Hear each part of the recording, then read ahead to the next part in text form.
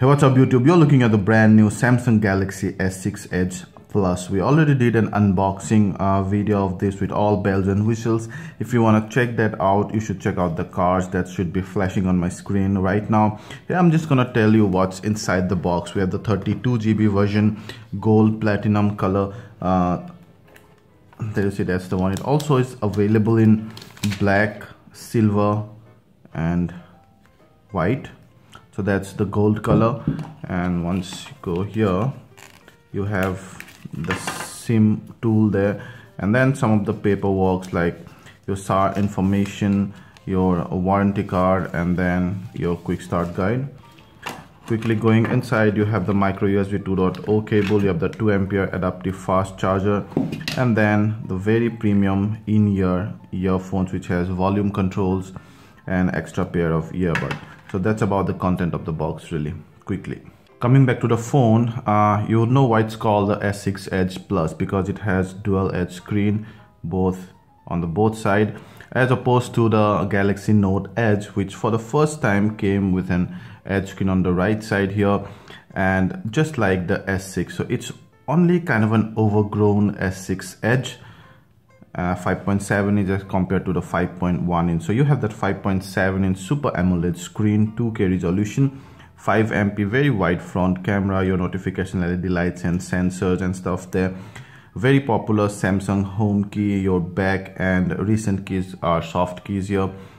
Your separated volume rocker, 3.5mm jack, mouthpiece, micro USB 2.0 port, very Apple-like speaker, power button, and secondary noise cancelling mic and space for the nano SIM. It does not take any micro SD card or other SIM card sizes. You have the 16 MP optical image stabilization camera there, which is very good, industry leading. You have an LED flash and some other sensors over there. So Samsung has changed the design and build quality radically starting the Galaxy S6, and S6 Edge Plus carries that same legacy. So you mostly have metal ring on the side, is very nice polished matte finished aluminum ring on the side, plus you have glass both on the front as well as on the back.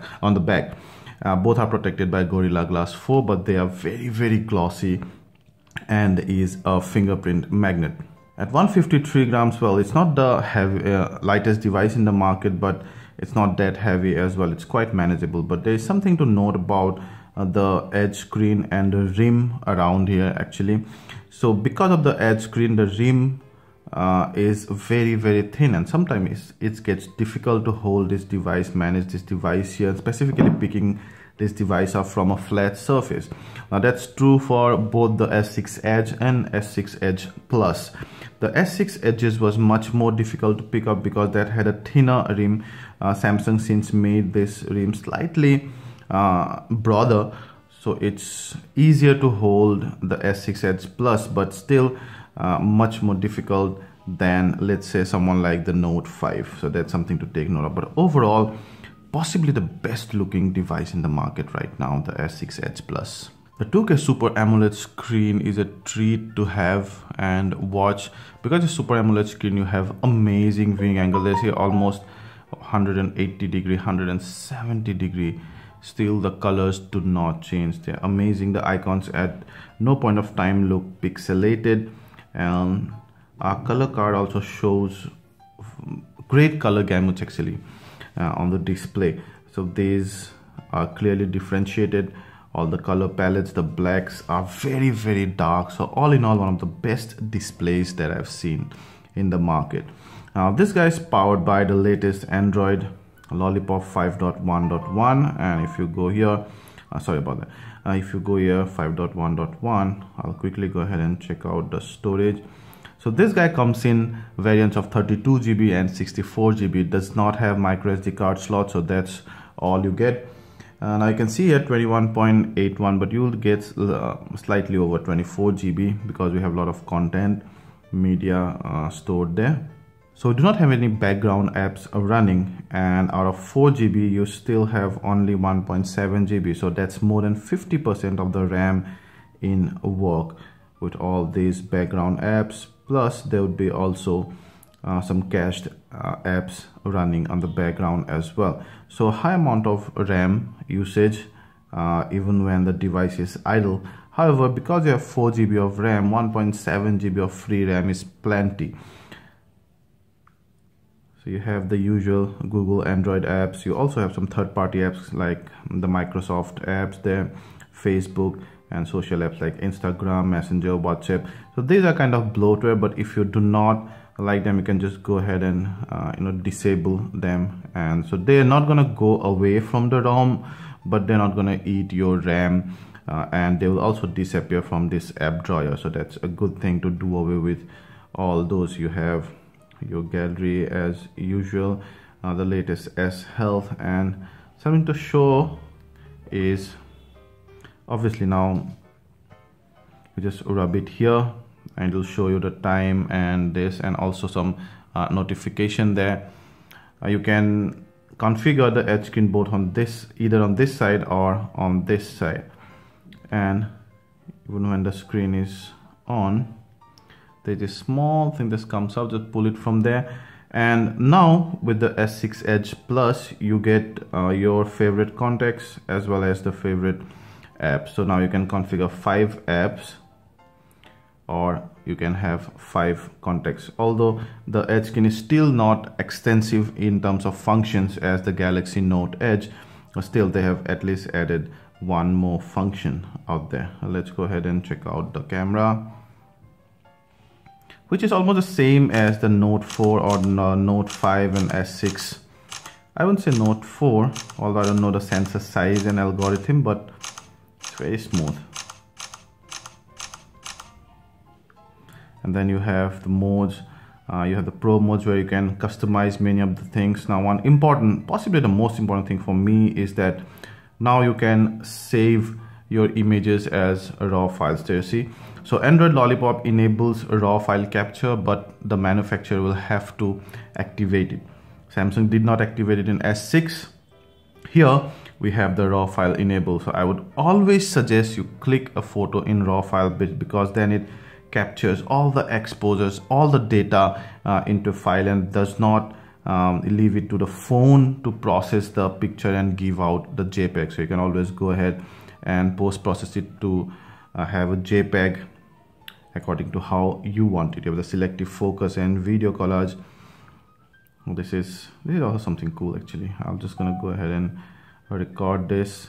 It only accepts 6 seconds recording. So that was first on the left top, and then for right top, let's shoot this. Yeah, and then again 6 seconds over, then shoot this.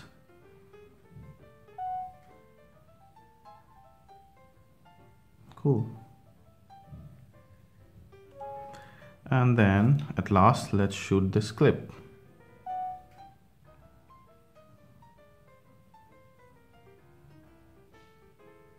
This feature is useful where you want to show multiple actions. There you see, so all of those are running at the same time. Cool. You also obviously have the live broadcast feature, with which you can directly record live and publish it to your YouTube. So as the camera is the same from S6 and S6 Edge, we do not have much to say about the image and video quality of this. In short, this is the best camera in the market right now. And if we talk specifically of the S6 Edge Plus's camera, a very good detail and color reproductions under enough light. We do not see any decrease in sharpness at the edges. That's great. And even under low light, the camera actually checks the noise pretty well. The flash is also great. There's one occasion where we applied the flash and it did not washed out all the colors. Also, even the auto function, you will have some good depth of field, although the way the camera renders the out of focus areas is not very smooth. But overall, good enough, very good quality pictures, printable pictures, both in enough light as well as under low light. The videos are also very crisp and sharp from edge to edge. So great camera.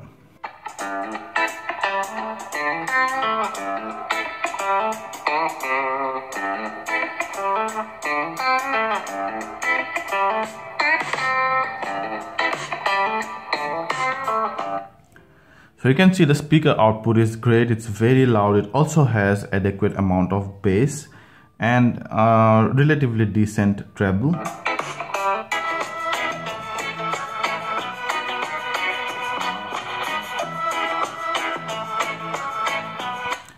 But there's a problem here. The bass is not very deep. It's more kind of almost at the verge of crackling. It's more like a local band playing inside a room.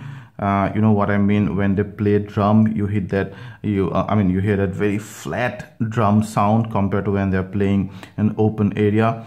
And obviously on a monitor.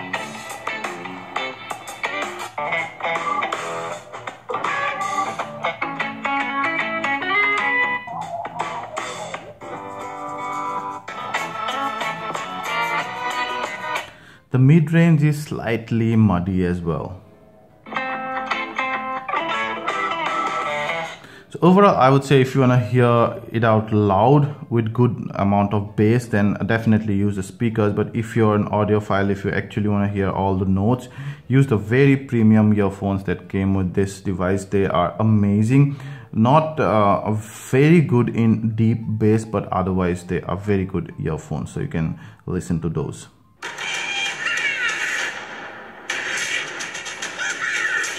So very good surround sound, as you can see. Guys,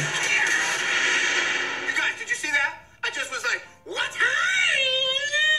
Yeah.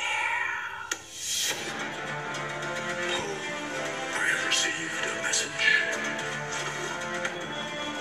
From the universe? From the messenger. Nice 3D sound, but the vocals at times getting overshadowed. Overall, the user interface is mighty smooth, extremely smooth and user intuitive. At no point of time we felt any lag at all. That's flagship, so obviously we did not expect any lag anyway. So then would you get the Samsung Galaxy S6 Edge Plus? I was actually hard pressed to find any negatives on this phone apart from slight ergonomic issue here and slight crackling on the speaker sound. Apart from that, I think for most part this phone is just about perfect. If you do not want a big screen phone, that's another thing, but then still you have the S6 Edge. For people who love bigger phone, people who like to make a statement, this phone is amazing. And this phone also caters to one critical need that many flagship expensive flagship devices forget. That is looking different from the crowd and being as a being a showstopper, as a luxury item. Now what happens when you pay 50-60,000 for a phone? You get slightly less quality of that in 25,000 and 30,000 as well. So why do you pay that premium? So it has to be something over the specification and the performance. That's something that you're prepared to pay a premium for, something beyond the specification, and that's what I think this guy gives. It's definitely the best looking device in the market. Whether it's the most integratedly good device, well, I would not say so. So it might not appeal to some users, but yeah, definitely one of the best devices in the market right now. If you like these videos, please hit the like button and ask anything related to this device and we'll try to answer them all. And please subscribe to our channel and share this video to share the love. We'll also give some link to buy this device in the video description. If you go through those links, you do not pay anything extra, but we get a very small percentage of commission, often in single digit numbers like 1% or 2%, etc. But that will help us get going with these reviews. Thank you.